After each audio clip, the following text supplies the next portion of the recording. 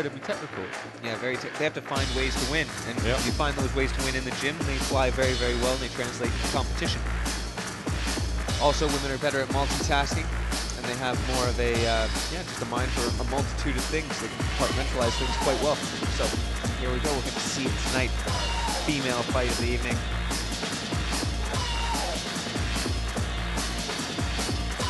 Our sole female fight. Oh, we've got Haley Valentine a little bit later. Yes. Okay, so this is our penultimate female fight.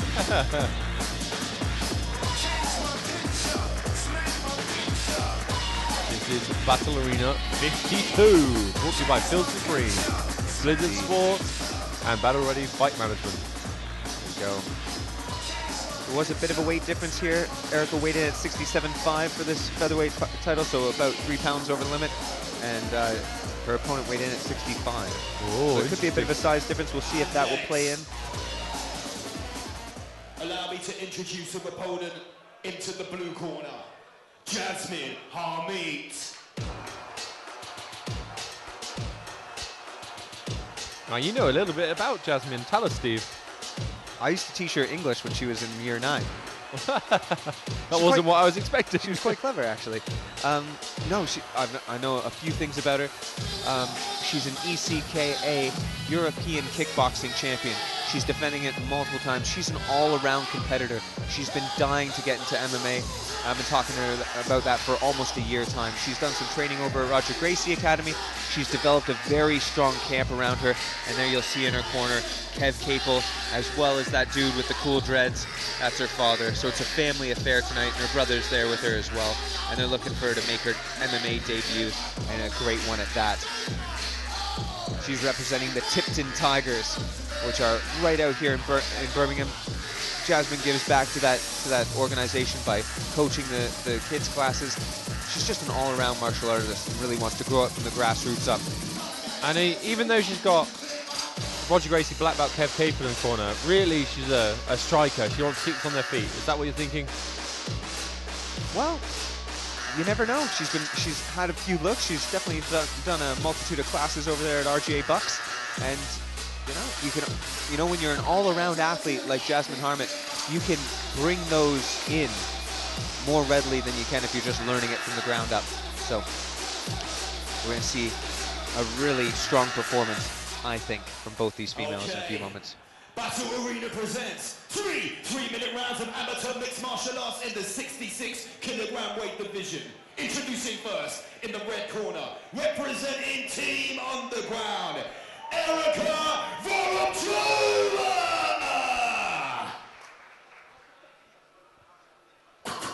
Across the cage, her opponent in the blue corner, representing Tipton Tigers, Jasmine Harmitt! Let's get down to Just business. another day at the office for Jasmine Harmitt and Erica Vorobjova. We have Jasmine in the blue shorts and Erica in the purple. This is Battle Arena 52, Egbaston Stadium. Everyone has been looking forward to this fight. I think as a kickboxing champion, Jasmine's got to be aware of the takedown early on. There's a touch of gloves. Very interesting to see her. She's got that long guard going on. See more of a standard guard there from Erica. Jasmine looks very Muay Thai-ish. Interesting what she's doing with their footwork. Both of them a little bit tentative here. You can have hundreds of kickboxing fights, hundreds of matches, but when you get in there in MMA, it's just different. Nice There's leg the kick. catch. I think Erica was timing that. She was hoping for that. We've got a strong crossface there from Jasmine Harmitt. She's keeping her off the legs. This can be difficult if you're a striker. It can be very exhausting. This grappling. Yeah, starting to really have these grappling exchanges. Jasmine Harmitt's got an underhook on her left side. She can hike that up. Looks like she's going for more of a kind of a Muay Thai clinch or a plum. Just have an underhook. Oh, nice. Very strong. Look at that. Oh, Big lovely. right hand lands on the way out. You don't see a lot of this bouncing that Jasmine Harmitt's doing, so she's got a very interesting stance. I love that guard, that Muay Thai style guard, just hanging out a little bit in front. Clearly light foot, a little bit of foot feints from both of them. Nice go. jab. Big right hands. Big strikes. Wow, Boom. she followed that up. This was some of the crispest striking I've seen here at MMA Battle Arena. She follows up with a head kick. That's got to have Erica thinking twice. Oh. Big right hand. Oh, follows got up. the underhooks. That's good. Jasmine leaning on her. I'd like to see a different head position from Jasmine Harmitt, maybe under the chin. Great knees. Just got to watch. She didn't get. Oh, excellent separation. This is very strong here. Very strong debut from Jasmine Harmitt so far. Erica's got to find something different. Maybe go down towards legs, drop levels, fake high, go low. Erica's doing a good job of staying calm. She doesn't look too flustered. Still the same thing, picking shots. Both ladies very respectful of each other's power. Erica's just looking that a little bit more flat-footed now. Lead right hand. Very good technique from both fighters so far. I mean, Jasmine's just got those feints all the time. It just keeps Erica guessing, and I think that's why she's now a little bit flat-footed and worried, because she never knows when Jasmine's actually throwing or just feinting. Oh. Just calls for underhooks from Erica's corner there, but she's beaten to the punch, literally, by Jasmine Harmitt, who's backing her up. great hip pressure, but ooh, that's the control. That's interesting. That's interesting. Oh, looking for a trip. It's going to be difficult from that overwrap position. Big knees come up. Oh, nice knee. Good right hand on the break from Erica. This is brilliant. This is very, very good from both ladies there. It's a mix of styles here. Very good. The most technical round we've seen this evening here at Battle Arena 52. Definitely the most technical striking thus far. Yeah, nice feints from both ladies. And Erica doing very well to back her up from that position there where she was on the double underhooks. Jasmine, that grip over top. Jasmine doesn't look at all tired, whereas Erica is breathing heavy, sat on the stool. Erica looks, I mean, Jasmine is fixing her hair, chatting to Brazilian Jiu-Jitsu black belt Kev Capel. Erica is looking much more tired. Now, I know I mentioned that you can be in many kickboxing fights and you get a different flavor here in MMA. However, that being said, when you've been in that position before, you've landed those punches, you've landed those kicks, you're feeling that confidence coming back. You know you've been in the fight game before. You know you've been in a fight before. Just do the same things. And Erica, unfortunately, doesn't seem to have an answer quite yet for what is going on. But maybe she'll be switching some positions. She's getting a lot of intense instruction from her corner. Let's see what happens. There's the call. And the second round is about to start.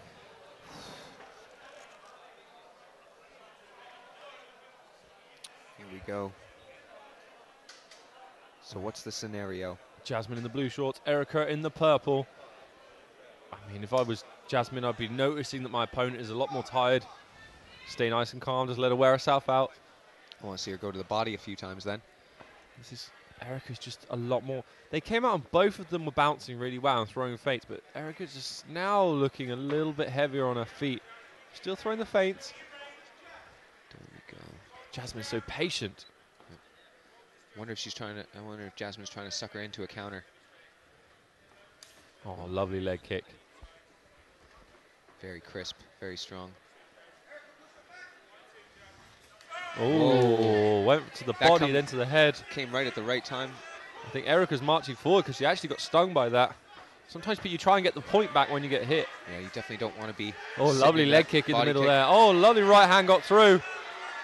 Big knee up the middle now coming from Jasmine Harmitt. Jasmine did a really good job there of not giving away those underhooks. She's got the double underhooks up. Calls for hips back. Knees can come to the body and the legs here. Every time Erica's taken a little bit of damage, she's done a good job of tying it up. It's just every time that she does tie it up, she's giving away those double underhooks. Very strong here from Jasmine Harmitt with double underhooks. It's very impressive because sometimes kickboxers will go to overhooks because there's a natural reaction. You clinch up and wait for the ref to separate you. But Jasmine's adapted her styles well, and every time they finish, got those double underhooks. Good pressure at the middle. A bit of a no blow there, or low blow, but Erica's continued on. Similar position as before. Erica using that underhook to try to reverse the position, and Jasmine just marching her back into the cage. This is a real pleasure as your former Year 9 English teacher to call this. It's really good so far. Big knees coming up the middle. She's doing very high-level stuff there, Chris, landing knees to the thighs. And holding the cage, it's also fairly high level. Hey, exactly, you know. You got to play the game. If you ain't cheating, you ain't trying. There we go. I just want to see a little adjustment on the head position of Jasmine Harmitt. Using to get a good job of digging underhooks then. There we go. There we go. And got the takedown off it, but Jasmine reversed on top. Very impressed with that reversal.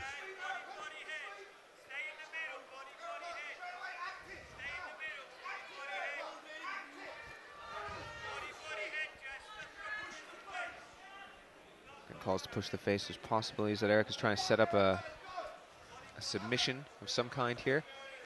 Jasmine's walking her into the cage, I think, trying to get that head up against the cage. As you've said many times, Chris, it's so hard to get any sort of hip movement when your head's against the cage. Yeah, I'm like guard bottom is my place to be, but when your neck is pressed against the cage, you just lose all of it. It's just a bad place to be.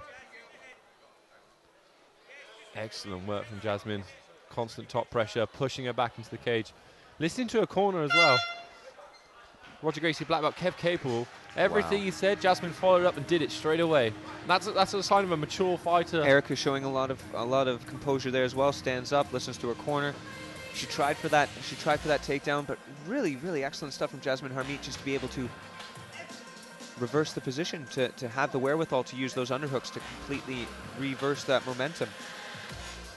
I think Erica's got to, I mean, if I was her corner, I'm always a bit of a brutalist when I'm cornering. If you're 2 rounds down, I'm going to tell you. I'm going to say, look, you're 2 rounds down. Let's throw caution to the wind. Let's go for it here. And I would say for Erica, I think the caution to the wind is just to shoot for a takedown. Let's set it up a little bit. I'd tell her to throw something high, then fake the same thing high and shoot underneath. That would be my advice right now. And then maybe if she can get down a takedown and be on top, which she hasn't managed to do this fight, that will change the course of it. But definitely in the striking exchanges, coming off a little bit worse. And in these cage grappling exchanges, she's coming off a little bit worse. This is Ballerina 52. Thank you for tuning in on Fight TV. And here we go into the third and final act. What a fight this has been. This is amazing action here. Erica Vorobjova of Team Underground, Jasmine Harmitt of Tipton Tigers. Here we go. Calls to finish strong from Kev Capel in the corner of Jasmine Harmitt. I know she wants to finish. She's been working for it all night. No jab lands. Oh, what a kick! I couldn't see if that glanced off. And there's the good sprawl there from Harmitt. This is what Erica's had to have been doing the whole fight, and she's finally got it. Now she's got to pull the legs out. Hands connected. No, like she gave it up. Oh, back. That's perfect. Now she's got to pull the legs out and get on top. She's almost in a. Yeah, there's calls to tap to pinch the knees together. Yeah, she's in this very strong position as Erica Vorobjova. Jasmine's landed in a corner and getting really good advice there. She's got to put her back up against. Which is exactly what she's doing. Trying cage walking, just get back to your feet. But Erica's doing a good job of controlling those legs, which is going to make it impossible for Jasmine to wall walk up the cage there. Excellent pressure.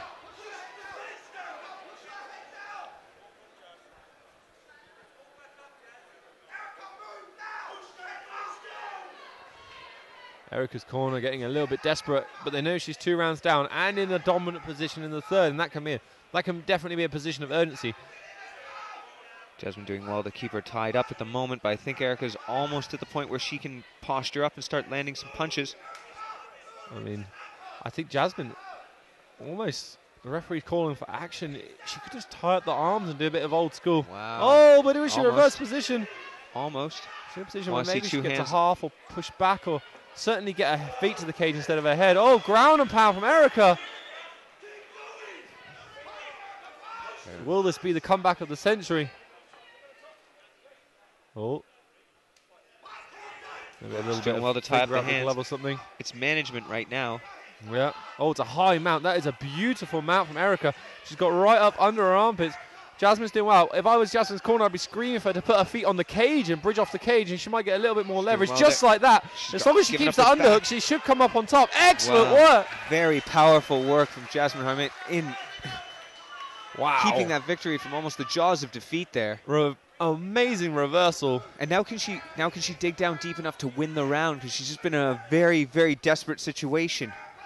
This is Battle Arena 52, brought to you by Blizzard Fightwear. Battle Ready Fight Management, Feel Supreme, and the producer, super producer, Kevin, with the beautiful grey hair. I don't know what you would say. I think he's good. Oh, we're getting nice. Oh. Gives out massages as well. Jasmine's going body, body, head. They're waiting for some sort of break or some sort of position so that Erica can possibly get on top or maybe even set up a take. Last few seconds. She's got to try and throw up a submission or something, but Jasmine just, wisely just holding onto that head, nullifying her for the last 10 seconds. She knows she's at least 2 rounds up. Wow. What a wonderful fight. Finish. What a performance by Jasmine. What a good effort by Erica in that last round, try and get a win back. Excellent, excellent, excellent contest here at Battle Arena 52. Yes, indeed. Yes, indeed. Good job for Jasmine Harmitt in her MMA debut. I know this is something that she's looking to make a transition into, and you saw it here first, folks, at MMA Battle Arena. She came in really crisp striking, kicks, etc. Now we've got to go to the judges' scorecards, of course. That was a very, very composed performance from both ladies. They came in there, they were both in very difficult situations, and they managed it well. In the end, sometimes the rounds win, but we saw Erica in a very, very strong position there. Almost, it must be just very frustrating for that corner, because she was in the mount, landing some punches, and Jasmine was just staying so composed to control the hands and listen to her corner. Here we go for the decision. Good show of sportsmanship there. Hugging it out. Yeah, very good work from everyone. But the win has got to go to Tipton Tigers here. You should think so, but here we go. You never know. There's the result. You never know. They do have super judge Marty Wolf judging today, so it should be good decision. He is one of the most impartial judges I've ever seen, Marty Wolf. Okay. Once again, we consult the judges' scorecards here at Battle Arena 52. It is a unanimous decision. To the blue corner, Jasmine Harmitt! Well, I couldn't see it going any other way, Chris. That was definitely a very dominant performance from Jasmine.